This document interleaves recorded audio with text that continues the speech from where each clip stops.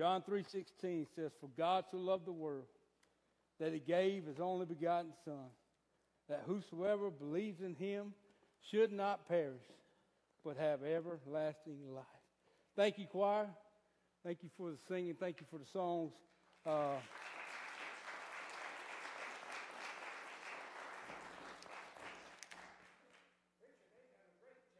Yes, sir, they did. Great job, great job. Mr. Rick, would you give me a bottle of water, please, sir?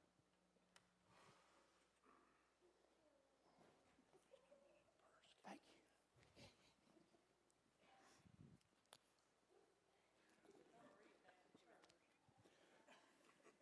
you. Leave it to Marie to always be prepared. Thank you, Marie. Today's message, I'll try to make it as quick as I can. And I want you to just pay attention just for a few minutes. I want to go down a road. Today I want to go down a way. Growing up, I loved going to see Georgia Bulldogs play football.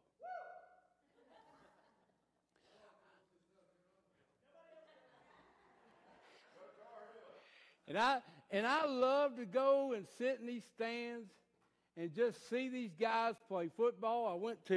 I've been to Athens. I've been to Tennessee. Tennessee's a great stadium to go to. But you know the one thing that is wrong with being in the stands? You really don't have an impact on the field.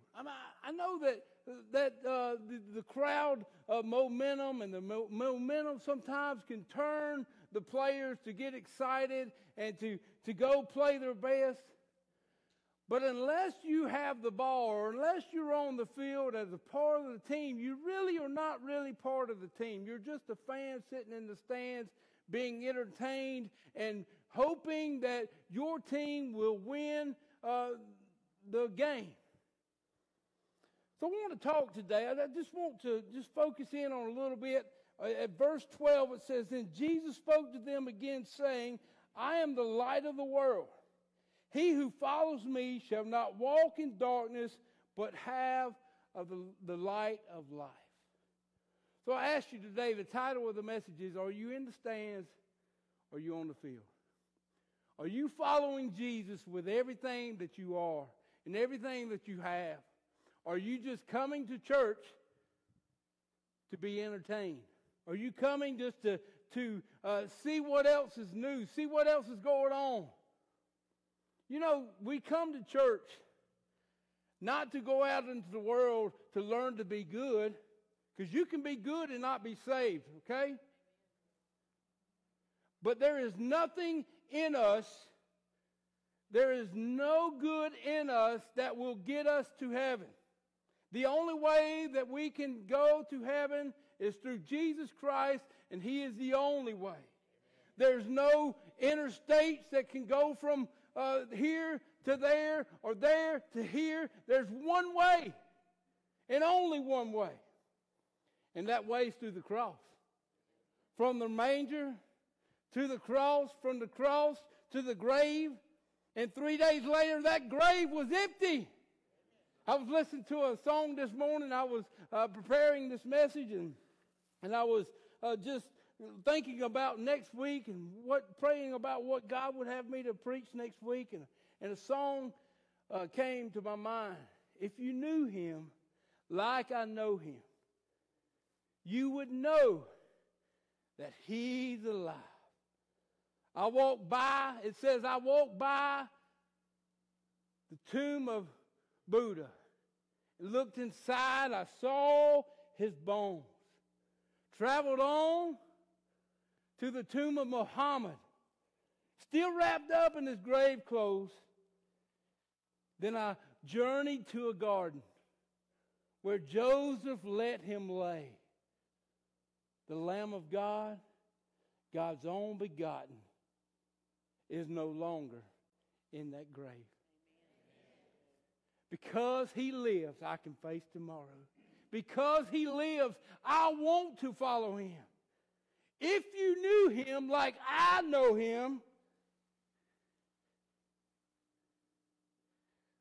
I'm sure most of you can say the same thing. But can I tell you, if Jesus Christ hadn't changed your life, and He hasn't made a way in you, and He has not made you a new creation, the way is eternal separation. Hey, this is serious stuff. I cry out to you, I beg you, I urge you to let the Holy Spirit, let the Word of God get into your life and judge your heart or let your heart see where you're at. Because can I tell you, there's many of us that can go around and judge one another, but there's only one God that knows the heart. He knows the situation. He knows where you're at. He knows where you need to be. And He is the only way that can save you. So I ask you this morning, are you in the stands or are you on the field? John chapter 12 through 18 says, the next day we are celebrating today. This is Palm Sunday. We are celebrating the feast that I remember going to Honduras and leaving Honduras around Easter. Everything was shut down except for the airport. We was able to get out. But they would line the streets and get ready, and they would bring all these palm fronds and everything on the street, and they would celebrate Palm Sunday like no one else I've ever seen before. But I can picture this going on. In John chapter 12, it says, the next day a great multitude that had come to the feast, when they heard that Jesus was coming to Jerusalem, took branches of palm trees and went out to meet Him and cried out, Hosanna! Blessed is He who comes in the name of the Lord, the King of Israel. Then Jesus, when He had found a young donkey, sat on it as it is written. Fear not, daughter of Zion. Behold, your king is coming, sitting on a donkey's colt. His disciples did not understand these things at first, but when Jesus was glorified, then they remembered that these things were written about Him and that they had done these things to Him. Therefore, the people who were with Him when He called Lazarus out of his tomb and raised him from the dead bore witness. For this reason, the people also met Him, because they heard that He had done these signs. Are you in the stands or are you on the field? You notice that this great feast, you can see this. It says a great multitude lined the streets, and we can see that they put all these palm fronds out. And as Jesus was coming down, riding a donkey, riding a young colt, they said, Hosanna, Hosanna, Hosanna, blessed is He who comes in the name of the Lord. But they wasn't coming to really see Jesus. They was coming to see the signs. You notice in the book of John, it tells us, it gives us 7 miracles that Jesus performed in the book of John. The wedding feast. He changed the water into wine. The bread, the feeding of the 5,000. Many others, but the people were still hanging on to the entertainment. They were looking for the signs. I want you to notice something else. We'll move to John chapter 19, verse 14 through 18. It says, now it was the preparation day of the Passover, and about the 6th hour, and He said to the Jews, behold your king. Notice this. But they cried out, away with him. I want you to look at this. The same people the day before was crying, Hosanna, Hosanna, blessed be the king, blessed be the name of the Lord, is the same people that are saying, away with him. Oh, you can come to church, and I'm thankful that you're here. But I can honestly tell you that when I was asked, when this church, when when they called me to be pastor, when I was asked, what is your plan about bringing people here? That's not my priority. I have nothing to do with that. I'm praying for God to bring people here that God wants here. And if you are one of them, praise God for that. But if God has you somewhere else, praise God for that too. Because it's not about Mulberry Baptist Church. It's not about other churches in the area. It's about the Big C Church. It's about Christ and only Christ. Growth in numbers is not my priority. Spiritual growth is my heart. I want you to learn the Bible. I want the Bible to learn you. I want the Bible to change your life. I want God to change your life. I want 2 Corinthians 5:17 to be real to you. Therefore, if any man be in Christ, he is a new creature. Old things are passed away. Behold, all things become new.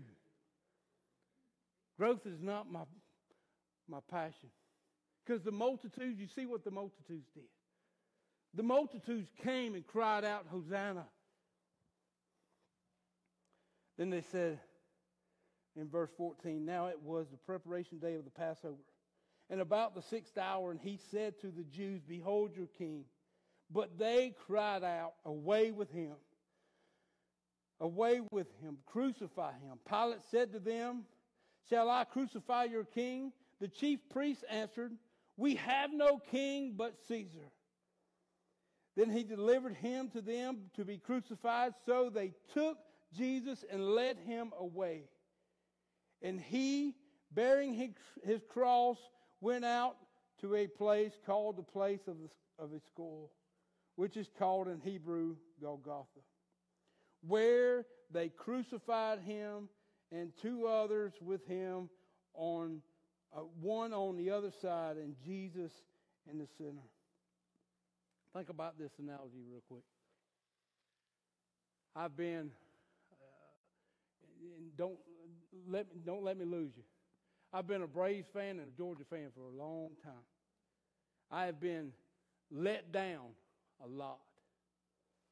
And I can sit and cheer for those guys and then walk away aggravated because they didn't do what I wanted them to do. But can I tell you, Jesus will never fail you. Never. So are you really coming to church? Are you really doing things of Christ because of the excitement? Or are you doing it because of the reward? Let me tell you what the reward is. If Jesus Christ has changed you and made you new and has saved you from your sin, can I tell you that Romans 3:23 says, for all have sinned and come short of the glory of God? Romans 6:23 says, for the wages of sin is death, but the gift of God is eternal life through Jesus Christ our Lord. Romans 5:8, but God commendeth his love toward us, and that while we were yet sinners, Christ died for us. Can I tell you there's nothing that you can do? Mr. Dana read it a minute ago in the choir production, Ephesians 2:8-9. There is nothing that we can do to earn salvation. What did I say before? Jesus is the only way, the only truth, the only life. No man comes to the Father but by me, what Jesus says.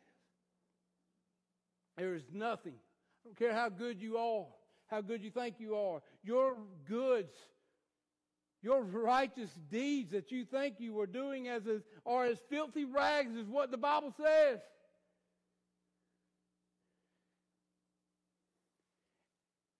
Can I tell you, we are all sinners. Even this preacher. That scripture says all, and that scripture means all.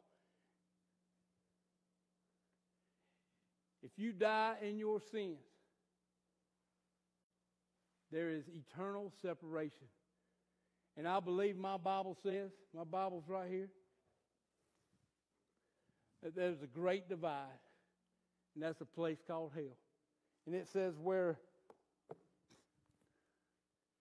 I think it says a gnashing of teeth. a place of total separation. Who is it separated from? From God. Why are you separated from God? Because God did not change your life. For all have sinned. Whosoever calls upon the name of the Lord shall be saved. Can I tell you, if you are in that place and the Holy Spirit are dealing with you today, God's the only one that can save you. Listen, we're not here to judge you.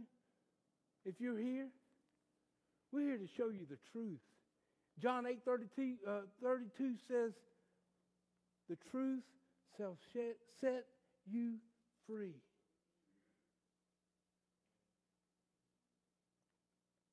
But can I tell you, if Jesus Christ has changed your life and He has made you new, your reward is heaven forever, eternally with Jesus Christ. But can I tell you, while we are waiting, while we are here waiting for Christ's return, let us not be a church that is sitting here and enjoying the entertainment, and then when we leave, we are living the same way we were when we come in here. Hey, it's not to come here and to go out and just to be good. This is a hospital. This is where we come to find hope, where we come to find help, where we come to find fellowship with one another, to build each other up. Proverbs says, iron sharpens iron. We don't come here just to leave to be good. We come here to leave to be different and to be changed. Ephesians 6 says, we don't wrestle against flesh and blood, but we wrestle against principalities. Therefore, put on the full armor of God. Just like those guys that play in football and all this other sports, that they put on this equipment, this protective equipment. The Word of God is everything you need to do everything that Christ wants you to do. Put on your helmet. Take up your sword. What does Hebrews 4:12 say? The Word of God is sharper than any two-edged sword, piercing even the dividing asunder, and is a discerner of the thoughts and the intentions of the heart. So I encourage you this morning. We're going to wrap it up right here. I encourage you this morning. Come on, Mr. Dana, Miss Angela. Let's do a little invitation. I encourage you this morning to pick up the helmet of salvation. If Jesus Christ has changed you and made you new, you already have the helmet of salvation. Because He has saved you. He has made you new.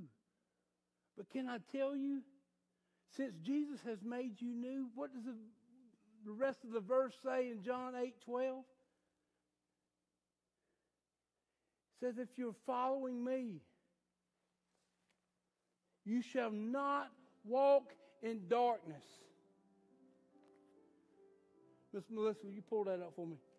John 8:12. Jesus said unto them,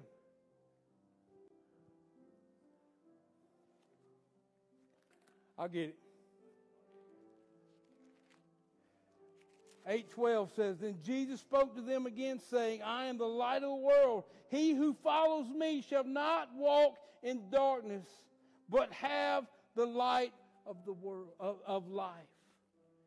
Can I tell you, if Jesus Christ has changed your life, this verse says you shall not walk in darkness. You cannot be in the world, be of the world, and be okay with yourself. The Holy Spirit's going to be dealing with you and saying, you ain't supposed to be doing that because you're of Jesus. Jesus is your Lord and your Savior. You shouldn't be there. You shouldn't be watching that program on TV. Hey, I'm there. I'm with you. Why do you think that these sermons are like this? Because they're dealing with me first.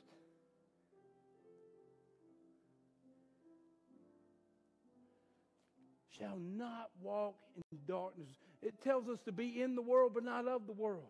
Go out and among them and be ye separate. You know what that word means? What I just said a minute ago. We're not here to go out to be good. We're to go out to be different, because the Word of God has changed us and made us new. I urge you, I beg you to quit sitting in the stands and start playing on the field. Start following Jesus with all that you are. The Bible says, love the Lord your God with all your heart, with all your mind, with all your soul. And what's else? Love your neighbor as yourself. I'm not sure some of us really love ourselves that much. But can I tell you, if Jesus Christ has changed you, He has not saved you just to sit in the stands. He has saved you so that He can make a difference in you and through you.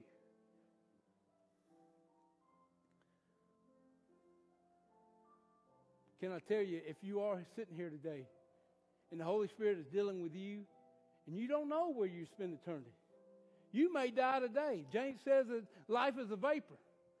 Don't worry about tomorrow, because tomorrow's going to worry about itself. If you don't know Jesus Christ as your personal Savior, there's many guys in here that would love to walk you through the gospel, take you through the gospel. But can I tell you, you don't need us, you only need Jesus. Let Jesus change your life.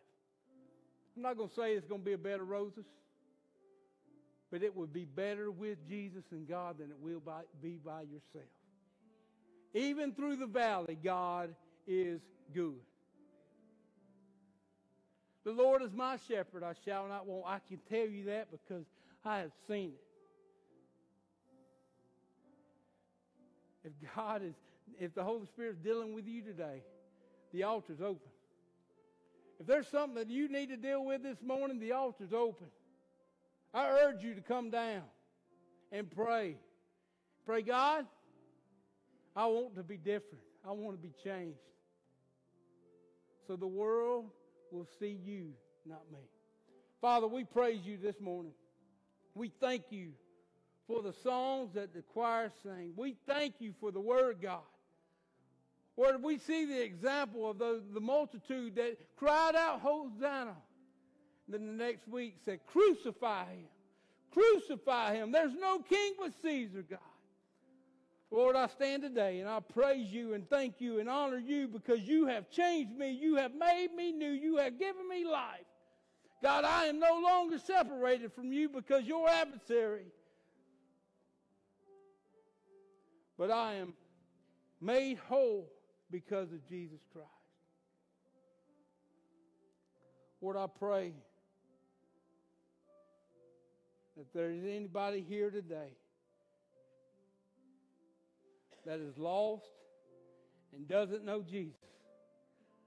I pray that you would deal with their heart and let them see that they need you. God, if there's anyone here that is going through a struggle, God, if there's anyone here that is just sitting in the stands and just biding the time for your return, God, I pray that we buckle our bootstraps and put on our helmet and take our sword of the Spirit. Take your word and go out into the world and be different, God. Not for us, not for the people to see us, but for the people to see you, God. Lord, I thank you for loving us. Thank you for dying for us. In Jesus' name I pray. Amen. The altar's open.